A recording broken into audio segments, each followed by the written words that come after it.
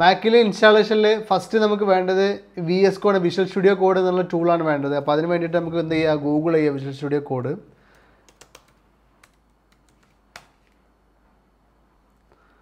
VS code ഫസ്റ്റിന് റിസൾട്ടിൽ വരും, അതെടുക്കുക. അത് download four മാക്ക് ഈ ബട്ടൺ ക്ലിക്ക് ചെയ്ത് ഡൗൺലോഡ് ചെയ്യുക. വേറെ പ്രത്യേകിച്ചൊന്നും ചെയ്യേണ്ട, ഓട്ടോമാറ്റിക് ഡൗൺലോഡ് ആയി കഴിയും. ഓക്കെ, ഇൻസ്റ്റാളേഷൻ കഴിഞ്ഞിട്ടുണ്ട്. അപ്പോൾ ആ ഒരു ഫയൽ ഓപ്പൺ ചെയ്യുക. സിപ്പ് ഫയൽ ഓപ്പൺ ചെയ്യുമ്പോൾ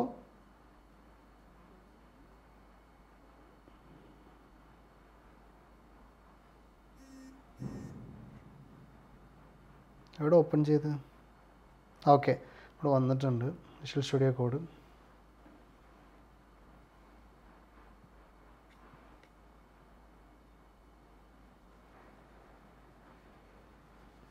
അതിൽ ഓപ്പൺ എന്നുള്ള ഓപ്ഷൻ കൊടുക്കുക.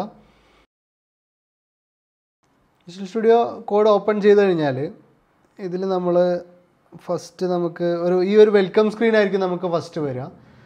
അപ്പോൾ ഇതിൽ നമുക്ക് എന്ത് ചെയ്യണമെന്ന് വെച്ചാൽ ഒരു പുതിയ പ്രൊജക്റ്റ് ക്രിയേറ്റ് ആയിട്ടാണ് നമ്മളിതിലെല്ലാം ചെയ്യുക. അപ്പോൾ അതിന് വേണ്ടിയിട്ട് നമുക്കൊരു പുതിയ പ്രൊജക്റ്റ് ക്രിയേറ്റ് ചെയ്യാൻ വേണ്ടിയിട്ട് ഈ സ്ക്രീൻ ഒന്ന് ഫുൾ സ്ക്രീൻ ആയിക്കോട്ടെ. ഈ വെൽക്കം സ്ക്രീനിൽ നമുക്ക് ഒരു പുതിയൊരു ഫോൾഡ് ക്രിയേറ്റ് ചെയ്യണം. ഫോൾഡ് ക്രിയേറ്റ് ചെയ്യാനുള്ള ഓപ്ഷൻ ഇവിടെ ഇല്ലാത്തതുകൊണ്ട് നമുക്ക് എന്ത് ചെയ്യാന്ന് വെച്ചാൽ ഫോൾഡർ സ്ട്രക്ചറിൽ നമ്മുടെ ഫൈൻഡറിൽ പോയിട്ട് നമുക്കൊരു ഡെസ്ക്ടോപ്പിൽ തൽക്കാലം ഒരു പുതിയ പ്രോജക്റ്റ് ക്രിയേറ്റ് ചെയ്യുന്ന രീതിയിൽ ഒരു ഫോൾഡർ ക്രിയേറ്റ് ചെയ്യാം. ന്യൂ ഫോൾഡർ, അതിൻ്റെ പേര് ഒരു സാമ്പിൾ പ്രോജക്റ്റ് എന്ന് കൊടുത്തു. ഓക്കെ, അപ്പോൾ ഈ സാമ്പിൾ പ്രോജക്റ്റ് ബ്ലാങ്ക് ആണ്, ഇതിലൊന്നുമില്ല. നമുക്ക് ഇവിടെ വന്നിട്ട് ഓപ്പൺ ഫോൾഡർ എന്നുള്ള ഓപ്ഷൻ കണ്ടോ, ഈ ഓപ്പൺ ഫോൾഡർ എന്നുള്ള ഓപ്ഷൻ കൊടുത്തിട്ട് ആ ഫോൾഡർ സെലക്ട് ചെയ്യുക. ഇപ്പോൾ ഡെസ്ക്ടോപ്പ് സെലക്ട് ചെയ്തിട്ട് കണ്ടോ സാമ്പിൾ പ്രോജക്റ്റ് എന്നുള്ള ഫോൾഡർ സെലക്ട് ചെയ്ത് ഓപ്പൺ കൊടുത്ത്. ഓപ്പൺ കൊടുക്കുമ്പോൾ നിങ്ങൾ നോക്കുമോ പ്രത്യേകിച്ച് മാറ്റങ്ങളൊന്നുമില്ല, ഇവിടെ സെയിം ആണെന്ന് വിചാരിക്കും. എന്നാൽ അങ്ങനെയല്ല. ലെഫ്റ്റ് സൈഡിൽ നോക്കുക, ഇവിടെ സാമ്പിൾ പ്രോജക്റ്റ് എന്നുള്ള ഓപ്ഷൻ വന്നുണ്ടോ, അതായത് ആ ഫോൾഡർ ഇവിടെ ഓപ്പൺ ചെയ്ത് കഴിഞ്ഞു. ഇനി നമുക്കിവിടെ എന്താ ചെയ്യേണ്ടതെന്ന് വെച്ചാൽ ഇവിടെ ഒരു ഓപ്ഷൻ ഉണ്ട്, ഫയൽ ന്യൂ ഫയൽ എന്നുള്ള. ഇത് ക്ലിക്ക് ചെയ്യുക. ക്ലിക്ക് ചെയ്യുമ്പോൾ താഴെ ഒരു ബ്ലാങ്ക് സ്പേസ് വരും. അവിടെ നമുക്കൊരു ഫയൽ ക്രിയേറ്റ് ചെയ്യുക. ആ ഫോൾഡറിനുള്ളിൽ നമ്മളൊരു ഫയൽ ക്രിയേറ്റ് ചെയ്യാണ്. അത് .html ഫയലാണ്. ഇതെന്തുകൊണ്ടാണ്, ഇതിൻ്റെ ഉള്ളിൽ എന്താണ് വരിക, അത് എന്താണ് എഴുതേണ്ടതെന്നൊക്കെയുള്ള ഡീറ്റെയിൽ ആയിട്ട് നമുക്ക് പറയാം. അപ്പോൾ hello.html എന്നുള്ള ഫയൽ ക്രിയേറ്റ് ചെയ്തു.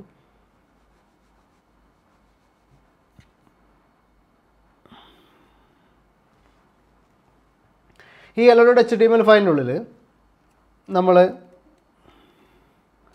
HTML കുറച്ച് കോഡുകൾ എഴുതണം നമുക്ക്. അപ്പോൾ HTML എന്ന് എഴുതിയിട്ട് ഇത് ഈസി ആയിട്ട് എഴുതുന്ന ട്രിക്ക് യൂസ് ചെയ്യാണ്. HTML എഴുതിയിട്ട് HTML5 എന്നുള്ള ഈ രണ്ടാമത്തെ ഓപ്ഷൻ സെലക്ട് ചെയ്യുക. അവിടെ HTML എഴുതുമ്പോൾ തന്നെ കുറേ ഓപ്ഷൻസ് വരും. അപ്പോൾ ആ ഓപ്ഷൻ സെലക്ട് ചെയ്യുക. സെലക്ട് ചെയ്യുമ്പോൾ എന്തായി കുറച്ച് കോഡുകൾ വന്നിട്ടുണ്ട്. ഈ കോഡൊന്നും കണ്ട് പേടിക്കേണ്ടതൊക്കെ നമ്മൾ നാളെ എക്സ്പ്ലെയിൻ ചെയ്യുന്നുണ്ട്. അതിൽ ബോഡി എന്നുള്ള സ്പേസിൽ നമ്മൾ എന്ത് ചെയ്യാൻ പോവാണ്, നമ്മളൊരു കണ്ടൻറ്റ് എഴുതാൻ പോകണം. കണ്ടൻറ്റ് ഇപ്പോൾ നമ്മളൊരു H1 എന്നുള്ളൊരു ടാഗ് ഉണ്ട് HTML. അതിലെന്ത് എഴുതിയാലും അത് അതുപോലെ എന്ത് ചെയ്യും, വലിയ അക്ഷരത്തിൽ എഴുതി വരും എന്നുള്ളതാണ്. അപ്പോൾ നമ്മൾ എന്ത് ഹലോ വേൾഡ് എന്ന് എഴുതിയപ്പോൾ എന്ത് ചെയ്ത് ആ രീതിയിൽ എഴുതി. ഇനി ഇതെന്ത് ചെയ്യണമെന്ന് വെച്ചാൽ ഇത് നമുക്ക് കാണണം. ഇത് കാണാൻ വേണ്ടിയിട്ട് നമുക്ക് ഒരു ഓപ്ഷൻ എന്താണെന്ന് വെച്ചാൽ ഇതിവിടെ നിന്ന് സേവ് ചെയ്യുക. ഓക്കെ, കമാൻഡ് S അടിച്ച് കഴിഞ്ഞാൽ സേവ് ആവും. അല്ലെങ്കിൽ എന്ത് ചെയ്യുക, ഫയലിൽ പോയിട്ട് ഇവിടെ സേവ് ചെയ്യാനും നമുക്ക് കിട്ടും. ഓക്കെ, അങ്ങനെ ഫയൽ സേവായി. ഇനി നമുക്ക് എന്ത് ചെയ്യുക, നമ്മുടെ ഫോൾഡർ സ്ട്രക്ചറിൽ ഇപ്പോൾ ഉണ്ട് സാമ്പിൾ പോയിന്റിൽ ആ ഫയലുണ്ട്, hello.html ഫയലുണ്ട്. ഈ ഫയലിൻ്റെ ഔട്ട്പുട്ട് എന്താണ് ഇതിൽ കാണാൻ പറ്റുക എന്നുള്ളത് അറിയണമെന്നുണ്ടെങ്കിൽ ഇതിൻ്റെ റൈറ്റ് ബട്ടൺ ക്ലിക്ക് ചെയ്ത് കഴിഞ്ഞാൽ ഓപ്പൺ വിത്ത് സഫാരി, ഗൂഗിൾ ക്രോം, അങ്ങനെ ഒരുപാട് ബ്രൗസറുകൾ കണ്ടോ. അപ്പോൾ നമ്മൾ ഗൂഗിൾ ക്രോം ആണ് ഇപ്പോൾ ഞാൻ ഓപ്പൺ ചെയ്തുകൊണ്ടിരിക്കുന്നത്. അപ്പോൾ ഗൂഗിൾ ക്രോം തന്നെ സെലക്ട് ചെയ്ത് കണ്ടോ. ആ ഹലോ വേൾഡ് എന്ന് വളരെ സിമ്പിളായിട്ട് നമ്മൾ H1 ഇതൊക്കെ ഇട്ടാണ്ട് കുറേ സാധനങ്ങൾ എഴുതിയിട്ടുണ്ടായിരുന്നു. പക്ഷേ ഇവിടെ വന്നപ്പോൾ ഉണ്ട് ഹലോ വേൾഡ് മാത്രമേ വന്നത്. ഇതെന്താണെന്നുള്ള സീക്രട്ട് നാളെ മനസ്സിലാക്കും. അപ്പോൾ ഹലോ വേൾഡ് വന്നു. അപ്പോൾ ജസ്റ്റ് ഒരു ഔട്ട്പുട്ട് നമ്മൾ ടെസ്റ്റിംഗ് മാത്രമേ ചെയ്യുന്നുള്ളൂ. ഇപ്പോൾ ഇനി എന്തായി, ഈ ഫയൽ വന്നു. ഇനി രണ്ട് കാര്യം കൂടി നമുക്കിവിടെ വേണം. ഒന്നെന്ന് വെച്ചാൽ ലൈവ് സെർവർ എന്നുള്ള ഓപ്ഷൻ. ലൈവ് സെർവർ എന്തിനാണെന്ന് വെച്ചാൽ ഇപ്പോൾ ഒരു എക്സാമ്പിൾ പറഞ്ഞുതരാം. ഇപ്പോൾ ഇവിടെ ഇപ്പോൾ H2 എന്നുള്ളൊരു ഓപ്ഷൻ കൊടുത്തിട്ട് വീണ്ടും ക്രോസ് റോഡ്സ് ടൈപ്പ് ചെയ്തിട്ടുണ്ട്. ഈ ക്രോസ് റോഡ്സ് ടൈപ്പ് ചെയ്ത് കഴിഞ്ഞാൽ ഇവിടെ ഈ ഫയലിൽ നമ്മൾ HTML ലോഡ് ചെയ്തൊരു ഫയലുണ്ട്, ബ്രൗസർ ഉണ്ടല്ലോ. ഇവിടെ വന്ന് നോക്കിക്കഴിഞ്ഞാൽ അതിൽ ക്രോസ് റോഡ്സ് വന്നിട്ടില്ല. ഒന്ന് റീഫ്രഷ് ചെയ്ത് നോക്കിയാൽ ക്രോസ് റോഡ്സ് വന്നിട്ടുണ്ടാവും. അപ്പോൾ ഈ ക്രോസ് റോഡ്സ് ഇവിടെ വന്നിട്ടുണ്ട് റീഫ്രഷ് ചെയ്തപ്പോൾ. നമുക്ക് ഓരോ പ്രാവശ്യം ഇങ്ങനെ ചെയ്തുകൊണ്ടിരിക്കുമ്പോൾ നമുക്ക് എന്ത് ചെയ്യേണ്ടി വരും? ഇപ്പോൾ ഈ ഒരു കേസിൽ റീഫ്രഷ് ഇങ്ങനെ അവിടെ പോയി ചെയ്യേണ്ടി വരും. അപ്പോൾ അത് ഒഴിവാക്കാൻ വേണ്ടിയിട്ട് നമുക്കൊരു ലൈവ് സെർവർ എന്നുള്ളൊരു എക്സ്റ്റൻഷൻ ഉണ്ട്. അത് ആഡ് ചെയ്യണം ഇതിലോട്ട്, വിഷ്വൽ സ്റ്റുഡിയോയിലോട്ട്. വിഷ്വൽ സ്റ്റുഡിയോൻ്റെ ഉള്ളിലോട്ടാണ് ആഡ് ചെയ്യുന്നത്. ഇവിടെ എക്സ്റ്റൻഷൻ എന്നുള്ള ഈ ഒരു ബട്ടൺ കണ്ടത് പ്രസ് ചെയ്യുക. ഇത് പ്രസ് ചെയ്തിട്ട് ലൈവ് സെർവർ എന്ന് സെർച്ച് ചെയ്യുക. അപ്പോൾ സെർച്ച് ചെയ്യുമ്പോൾ ഇവിടെ ലോഞ്ച് ഡെവലപ്മെൻറ്റ് ലോക്കൽ സെർവർ എന്നുള്ള ഓപ്ഷൻ ഉണ്ട്. അത് ഓൾറെഡി എൻ്റെ ഇൻസ്റ്റാൾഡ് ആണ്. അപ്പോൾ എന്ത് ചെയ്യുക, അല്ലെങ്കിൽ ഇവിടെ ഇൻസ്റ്റാൾ ബട്ടൺ ഉണ്ടാവും. ഇപ്പോൾ അൺഇൻസ്റ്റാൾ ചെയ്ത് കഴിഞ്ഞാൽ കണ്ടോ, ഇതാണ് ഇൻസ്റ്റാൾ ബട്ടൺ ഉണ്ടാവും. ഈ രീതിയിലാവും നിങ്ങൾക്ക് കാണാം. അപ്പോൾ എന്ത് ചെയ്യുക, ഇൻസ്റ്റാൾ ചെയ്യുക. അൺഇൻസ്റ്റാൾ ബട്ടൺ അവിടെ ഉണ്ടെങ്കിൽ ക്ലിക്ക് ചെയ്യരുത്. ഇൻസ്റ്റാൾ ബട്ടൺ അപ്പോൾ ഓൾറെഡി ഇൻസ്റ്റാൾഡ് ആണെന്ന് മനസ്സിലാക്കുക. അപ്പോൾ അല്ലെങ്കിൽ എന്ത് ചെയ്യുക, ഇൻസ്റ്റാൾ ചെയ്യുക. ഇപ്പോൾ ഇൻസ്റ്റാൾഡ് ആണ്, ലൈവ് സെർവർ ഇൻസ്റ്റാൾഡ് ആണ്. അതേപോലെ നമുക്ക് വേണ്ടത് സേവ് ടൈപ്പിംഗ് എന്നുള്ളൊരു എക്സ്റ്റൻഷൻ വേണം. ഇതും എൻ്റെ കയ്യിൽ ഇൻസ്റ്റാൾഡ് ആണ്. അതുകൊണ്ടാണ് ജസ്റ്റ് എന്ത് ചെയ്യണം, ടൈപ്പ് ചെയ്യുമ്പോൾ തന്നെ അപ്പുറത്ത് പോയിട്ട് സേവ് ആവണത്. ഫോർ എക്സാമ്പിൾ പറഞ്ഞുതരാം. അത് ഞാനിത് കഴിഞ്ഞിട്ട് പറഞ്ഞുതരാം. അപ്പോൾ ലൈവ് സെർവർ വന്നു കഴിഞ്ഞാലുള്ള പ്രത്യേകത കാണിച്ചു തരാം. ഇനി കോഡിലോട്ട് വരാം. ലൈവ് സെർവർ നമ്മൾ ഇൻസ്റ്റാൾ ചെയ്തു. ലൈവ് സെർവറിൽ ഇപ്പോൾ അടുത്തതൊരു H1 H3 എന്നുള്ളൊരു സംഭവം കൊടുത്തിട്ട് അത് സൈസുകളാണ്, വേറെ വേറെ ടൈപ്പിൽ ടൈറ്റിൽ എഴുതാന്നേ ഉള്ളൂ. ഇപ്പോൾ ഇവിടെ എൻ്റെ പേര് എഴുതി വിചാരിക്കുക, ഇങ്ങനെ കൊടുത്തു. ഇനി ഇത് കാണാൻ വേണ്ടിയിട്ട് ഇവിടെ പോയിട്ട് ബ്രൗസർ റീഫ്രഷ് ചെയ്താൽ കിട്ടും. പക്ഷേ ഇവിടെ വേറൊരു ഓപ്ഷൻ ഉണ്ട്. ഈ HTML റൈറ്റ് ബട്ടൺ ക്ലിക്ക് ചെയ്ത് കഴിഞ്ഞാൽ ഓപ്പൺ വിത്ത് ലൈവ് സെർവർ എന്നുള്ള ഓപ്ഷൻ ഉണ്ട്. അത് ക്ലിക്ക് ചെയ്യുക. അത് ക്ലിക്ക് ചെയ്യുമ്പോൾ ഇത് ബ്രൗസറിൽ ഓപ്പൺ ചെയ്തിരുന്നെങ്കിൽ ക്ലിയറായിരുന്നു. ഇനി ഇവിടെ ഒരു കാര്യം പ്രത്യേകം ശ്രദ്ധിക്കുക. ഇവിടെ ഇനി നമുക്ക് എന്ത് ചെയ്യുക, ഒരു പുതിയൊരു H1 എന്തെങ്കിലും ആഡ് ചെയ്ത് കഴിഞ്ഞാൽ, ഇപ്പോൾ ഹേന്ന് ആഡ് ചെയ്ത് വെറുതെ അപ്പുറം നോക്കിക്കഴിഞ്ഞാൽ ഹേ വന്നിട്ടുണ്ട്. നമ്മൾ റീഫ്രഷ് ചെയ്തിട്ടില്ല, സേവ് ചെയ്തിട്ടില്ല. ഈ റീഫ്രഷ് ചെയ്യുന്ന കാര്യമാണ് ലൈവ് സെർവർ നമുക്ക് റെഡിയാക്കി തരുന്നത്. സേവ് ചെയ്യുന്ന കാര്യമാണ് സേവ് ടൈപ്പിംഗ് എന്നുള്ളത് നമുക്ക് ചെയ്തു തരുന്നത്. അപ്പോൾ ഈ ഒരു കാര്യം നമുക്ക് കാണണമെന്നുണ്ടെങ്കിൽ ഈ ഒരു ടൂളൊന്ന് ചെറുതാക്കുക. എന്നിട്ട് നമുക്ക് എന്ത് ചെയ്യുക, ഇതൊന്ന് റൈറ്റിൽ പിടിക്കുക.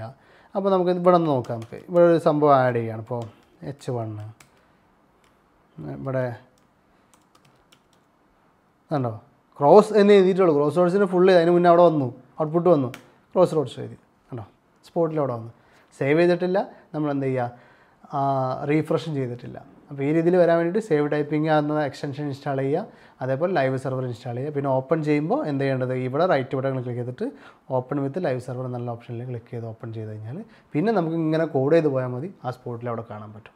അപ്പോൾ ഇത്രയും കാര്യങ്ങൾ എന്ത് ചെയ്യുക, നമുക്ക് ചെയ്ത് റെഡിയാക്കാം. ഇതുപോലെ നമുക്ക് വേറൊരു ടൂളും കൂടി ഇൻസ്റ്റാൾ ചെയ്യേണ്ടതുണ്ട്. അതായത് അത് ലാസ്റ്റ് വീഡിയോയിൽ നമുക്ക് ആവശ്യമുള്ളൂ. നമ്മൾ വെബ്സൈറ്റൊക്കെ ഉണ്ടാക്കിയിട്ട് ഇത് സെർവറിൽ ലൈവായിട്ട് ഹോസ്റ്റ് ചെയ്യുന്ന കാര്യം പറഞ്ഞു. അപ്പോൾ ഒരു യൂസ് ചെയ്യുന്ന ടൂളാണ് ഗിറ്റ് എന്നുള്ളത്, GIT എന്നുള്ള ടൂളുണ്ട്. ഈ ടൂള് ഒട്ടുമിക്ക മാക്കിൽ ഇൻബിൽട്ടായിട്ട് ഇൻസ്റ്റാൾഡ് ആയിരിക്കും. അപ്പോൾ അത് അറിയാൻ വേണ്ടിയിട്ട് നമുക്ക് എന്താ വെച്ചാൽ ടെർമിനൽ ഓപ്പൺ ചെയ്യുക. ടെർമിനൽ എന്ന് അറിയില്ലെങ്കിൽ നമുക്ക് ആപ്ലിക്കേഷൻസ് ഒക്കെ സെർച്ച് ചെയ്യുന്ന വിൻഡോയിൽ പോയിട്ട് ടെർമിനൽ എന്ന് ടൈപ്പ് ചെയ്ത് കഴിഞ്ഞാൽ TER ടൈപ്പ് ചെയ്യുമ്പോൾ തന്നെ വരും. ടെർമിനൽ ഓപ്പൺ ചെയ്ത് കഴിഞ്ഞാൽ ഇതിൽ ഗിറ്റ് -വേർഷൻ എന്ന് ടൈപ്പ് ചെയ്യാം. അപ്പോൾ ഗിറ്റ് വേർഷൻ, ഒരു വേർഷൻ ഏതെങ്കിലും ഒരു വേർഷൻ നിങ്ങൾക്ക് കാണിക്കുന്നുണ്ടെങ്കിൽ ഓക്കെയാണ്, വേറെ ഒന്നും ചെയ്യേണ്ട.